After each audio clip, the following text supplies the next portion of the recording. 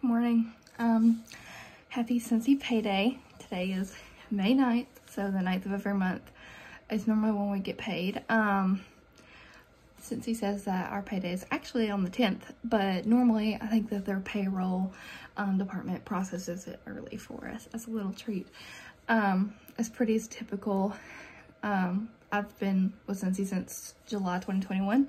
I've always been paid on the 9th, so, or earlier, because if the 9th falls on a Saturday or Sunday, I think they pay us on that Friday before. So, fun fact for you there.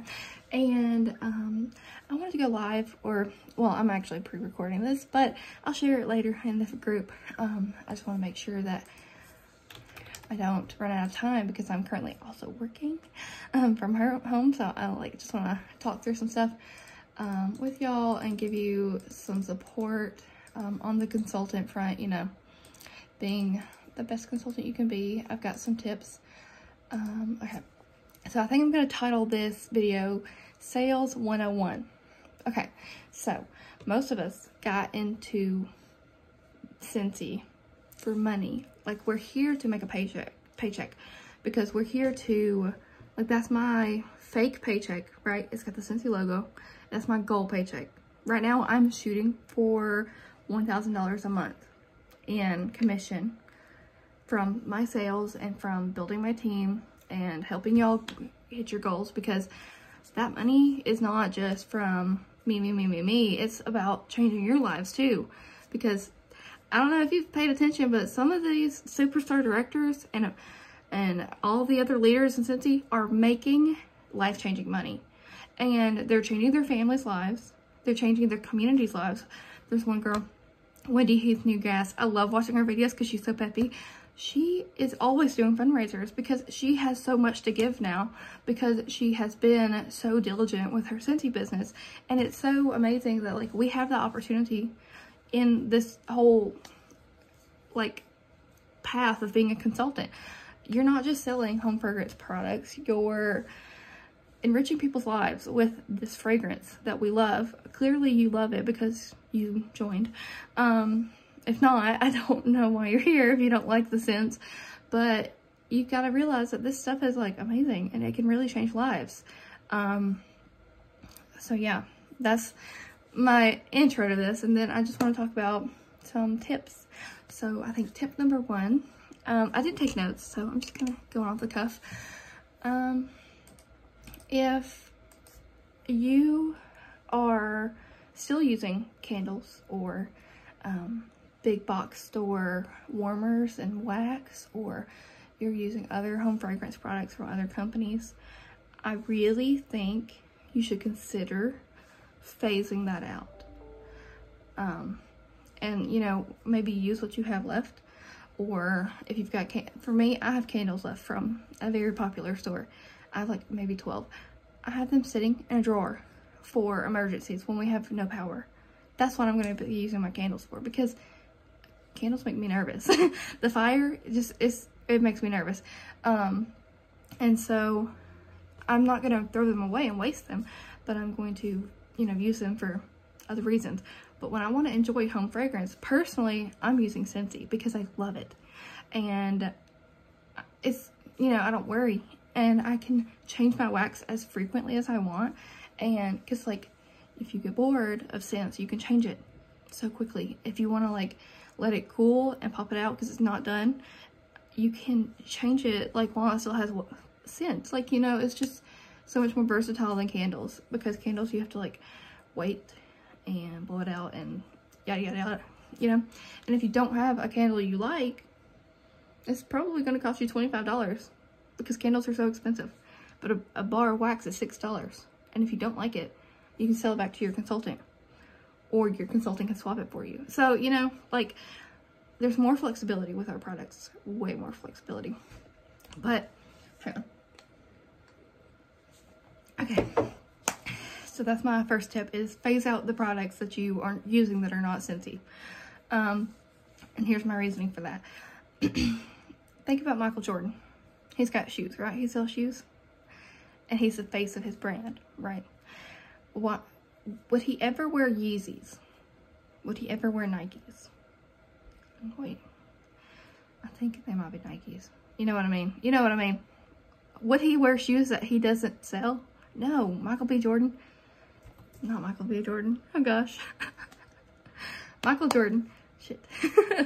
I know a little bit about basketball. Not a lot, clearly. But think about it. Like, if you're your personal brand and you're selling something, why would you use a competing brand? It doesn't make sense. It's kind of like a vegan getting on social media and saying, hi, I'm vegan. Look at this tofu recipe I just made. It's amazing. You should try it. Oh, and while you're at it, buy my vegan cookbook. And that's a digital download, so have fun with that. And then they get off camera and they go eat a burger or they go eat bacon. Like, that's so hypocritical. It's not authentic.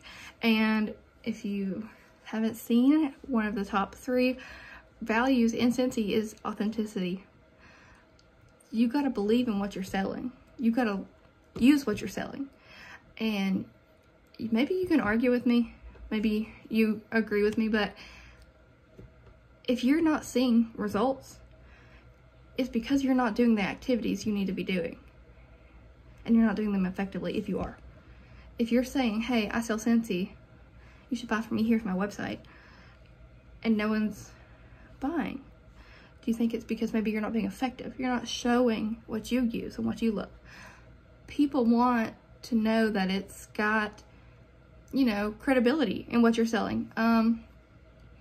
And also, a lot of consumers want the thinking done for them. That's why word of mouth marketing is so powerful. Think about a new restaurant. If you go and eat at, like, I don't know, a new steakhouse, and they had the best fries, like truffle fries like this. Imagine that. You get on social media and you post about those truffle fries, I guarantee, like, it's going to influence your circle of friends or family to go eat at that restaurant because it's clearly good. You've already done the work to find that out, to figure out what's best on the menu, and then you've also done the work to share that with them. It's the same concept with Scentsy. You need to find things that are amazing, that you love, that you can support, and share that. Make it easy for people to believe that what they're buying from you is quality, because it is high quality. You just gotta share it. You know, like, if you're not opening your mouth to talk about what you sell, then I don't want to hear you complain when you're not making any money. I mean, that's how this works. You can't just post your link somewhere and think that somebody's gonna buy from you. People want to trust you, and if you're just throwing a link up there and a picture, it's not gonna work. You gotta share what you use. So, let me think if I can think of any other sales tips. That's just something that's been weighing on my mind for a while. And I want to make sure that y'all kind of get that idea in your head that people don't want to buy from fake people. And if you're not using the product, how are you going to sell it? If I could, okay, I have an air purifier now. That was a big investment, right? But it's something that I really wanted because I have bad allergies. And it's from Scentsy, you know. I haven't sold one at all to anybody else because I haven't used it. I can sit there and post pictures of flyers, and I have, because I didn't have one yet, of all the benefits, and now I have one, and I can post videos of it turning red when I sneeze or cough, or the air kicks on, the central air kicks on, and then it turns red because something in our air system is, like, blowing over it, and it's noticing that there's particles that need to be cleaned.